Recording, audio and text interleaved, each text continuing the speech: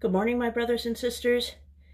Today is Friday of the 8th week in Ordinary Time as we move towards our final celebrations of the year after Easter, Trinity Sunday and Corpus Christi. Let us begin as we begin all things, in the name of the Father, and of the Son, and of the Holy Spirit. Amen. A reading from the book of Sirach. Now will I praise those godly men, our ancestors, each in his own time, but of others there is no memory. For when they ceased, and they are as though they had not lived, and their children after them.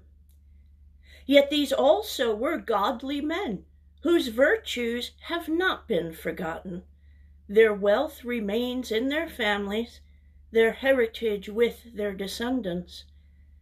Through God's covenant with them, the family endures, their posterity for their sake, and for all time their progeny will endure.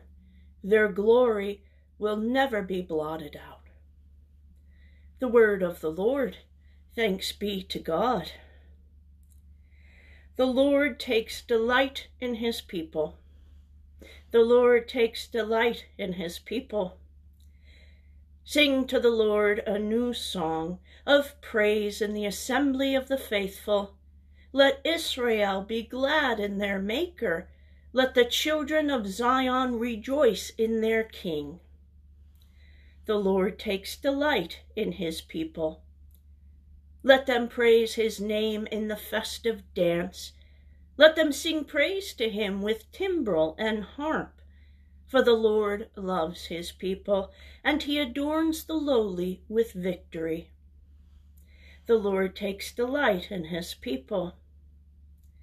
Let them sing for joy upon their couches. Let them release high praises of God in their throats. This is the glory of all his faithful. Alleluia. The Lord takes delight in his people. Alleluia, alleluia. I chose you from the world to go and bear fruit that will last, says the Lord. Alleluia, alleluia. The Lord be with you. A reading from the Holy Gospel according to Mark. Glory to you, O Lord. Jesus entered Jerusalem and went into the temple area. He looked around at everything and, since it was already late, went out to Bethany with the 12. The next day, as they were leaving Bethany, he was hungry. Seeing from a distance a fig tree in leaf, he went over to see if he could find anything on it. When he reached it, he found nothing but leaves. It was not the time for figs. And he said to it in reply, "May no one ever eat of your fruit again." And his disciples heard it. They came to Jerusalem, and on entering the temple area, he began to drive out those selling and buying there. He overturned the tables of the money changers and the seats of those who were selling doves. He did not permit anyone to carry anything through the temple area. He taught them, saying, "Is it not written, 'My house shall be called a house of prayer for all peoples,' but you have made it a den of thieves." The chief priests and the scribes came to hear of it and were seeking a way to put him to death, yet they feared him, because the whole crowd was astonished at his teaching. When evening came, they went out of the city. Early in the morning, as they were walking along, they saw the fig tree withered to its roots. Peter remembered and said, "Rabbi, look, the fig tree that you cursed is withered." Jesus said to them in reply, "Have faith in God. Amen, I say to you, whoever says to this mountain, 'Be lifted up and thrown into the sea,' and does not doubt in his heart, but believes that what he says will happen, it shall be done for him. Therefore I tell you, all that you ask for in prayer, believe that you will receive it, and it shall be yours. When you stand to pray, forgive anyone against whom you have a grievance, so that your heavenly Father may in turn forgive your transgressions. The Gospel of the Lord. Praise to you, Lord Jesus Christ. The Gospel sounds like a hodgepodge of different events and teachings, and unraveling it seems confusing at best, impossible at worst. So let's begin at the beginning. The fig tree.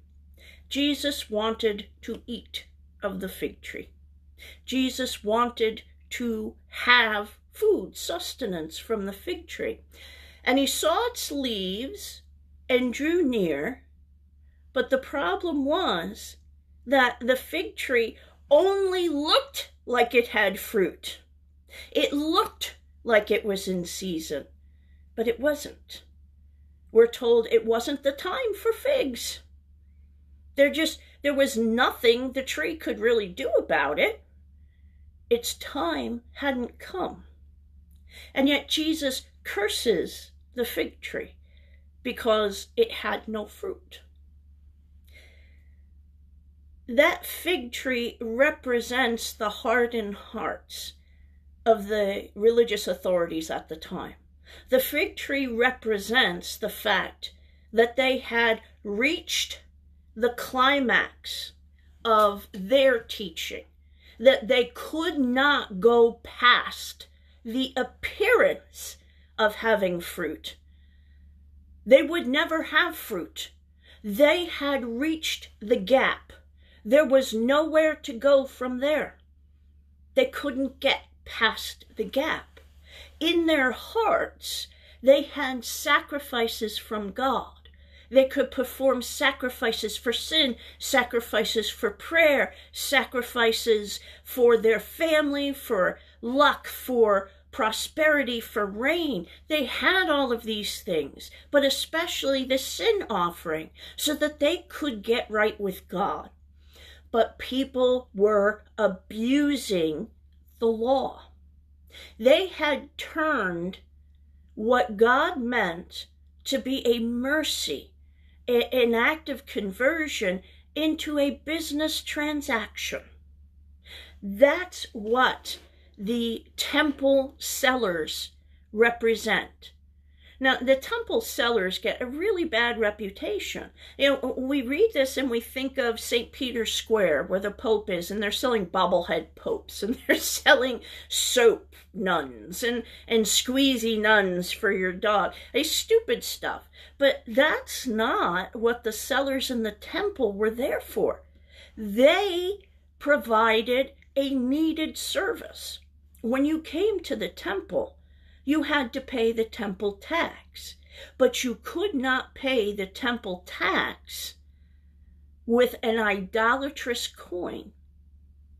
At this time, the Roman emperors had begun to mint coins with their images on it, their children's images on it, gods on them, the Roman gods, proclaiming the emperor to be Augustus, to be the revered one, to be worshipped.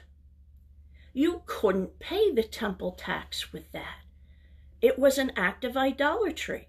So you had to bring your Roman coinage into the temple to the money changer, who could give you a special coin with nothing on it, but that had the proper precious metal so that it was valuable and tradable, and that's what you paid the temple tax with, for a small fee. That was necessary. There were people there selling turtle doves. Mary and Joseph probably arrived in the temple, went outside the portico, which is very much like St. Peter's Square is to the Vatican and the churches there, and they bought 2 turtle doves. They couldn't bring the animal they wanted to sacrifice with them on the long journey from Bethlehem. So they brought the 2 turtle doves. They bought them there to sacrifice for Jesus' birth.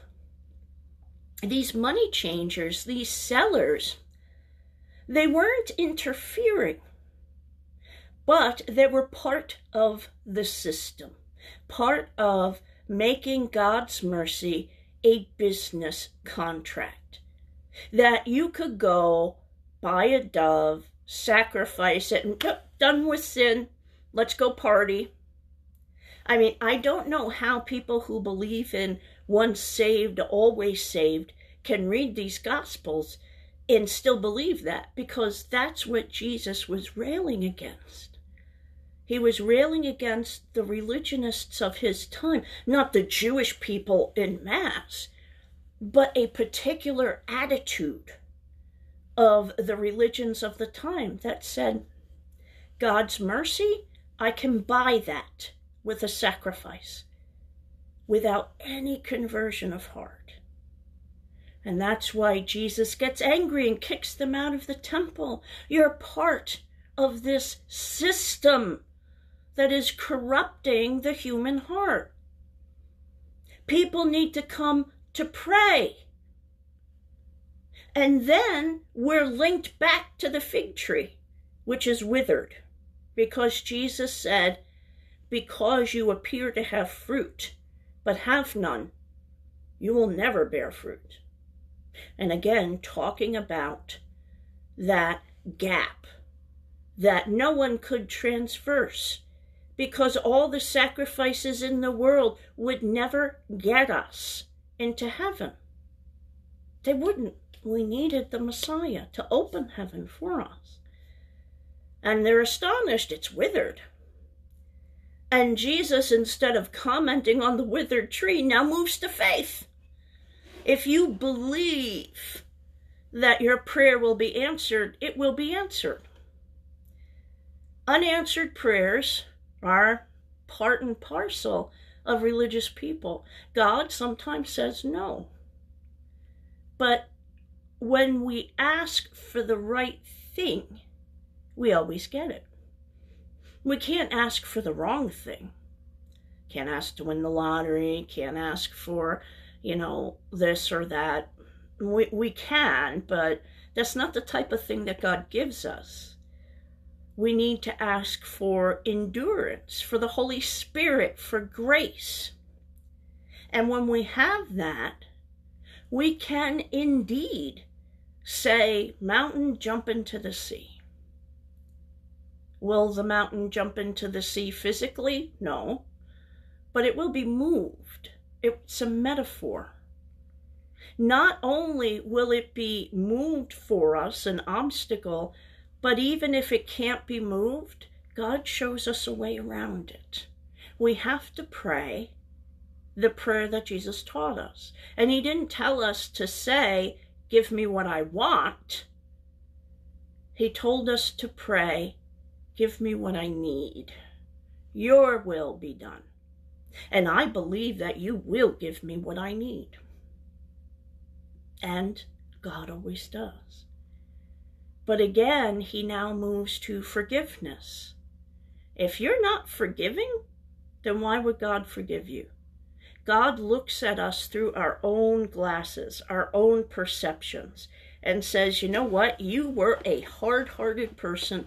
You demanded perfection. You wanted everything to be your way. Well, you didn't live up to your own standards. And so you're going to have to deal with that now that you're dead. And that's what God does. So it behooves us to work hard on our spirituality, on our forgiveness, on our prayer life. I always wondered why people cried at weddings. I did. I always wondered why people cried. And everyone says, well, because we're happy. Why cry when you're happy? Why cry at a happy ending? Why does it move us so as much as a sad one does? Happy endings move us because we know there are alternatives to happy endings. We know how things could have ended. We're surprised by happy endings, aren't we? We're shocked. And the shock causes this emotional response that comes out as tears, tears of joy. Happy endings are a surprise. We know there all are alternatives. Well, this is the lesson of Jesus. Yes, if you expect the worst will always happen, and you'll never be surprised. Someone once told me, if you expect the worst, you will only be pleasantly surprised. But if you expect the best, and you pray to God for the best outcome that He can provide, you will never be surprised, as God will always give it to you. My brothers and sisters, let us pray the prayer that Jesus taught us. Our Father, who art in heaven, hallowed be thy name. Thy kingdom come, thy will be done on earth as it is in heaven. Give us this day our daily bread, and forgive us our trespasses, as we forgive those who trespass against us. And lead us not into temptation, but deliver us from evil. Amen. My brothers and sisters, have a wonderful day, and may Almighty God bless your long weekend. In the name of the Father, and of the Son, and of the Holy Spirit, amen. Have a great day.